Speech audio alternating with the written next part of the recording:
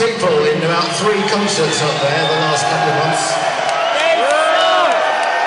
We just played all across Western Canada, completely sold out. We just played all across the Midwest, down the west coast of the USA, completely sold out.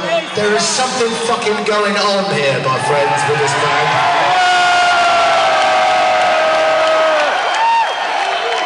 And it's sort of, things come and go, but you know what? As we don't, and we never have had all the stuff that a lot of other bands get, all the press and all the radio and the TV and everything else.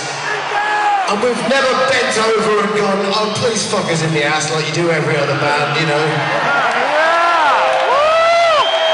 And the reason we've been able to do that is because of, the reason we've been able to do that basically is, it's not because of us, it's because of you who turn out to things like this all the time. So the word of mouth and the internet and everything else is our friend, all right? Because on it, I know there's a lot of bullshit, but a lot of people tell the truth to people they know and tell it like it is about, you know, whether a show sucks, whether a show doesn't, whether it's for real, whether it's not for real.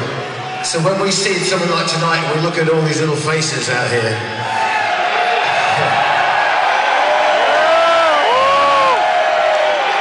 And a lot of these faces, a lot of the faces of the people out here were not even born 25 years ago when we did some of these songs.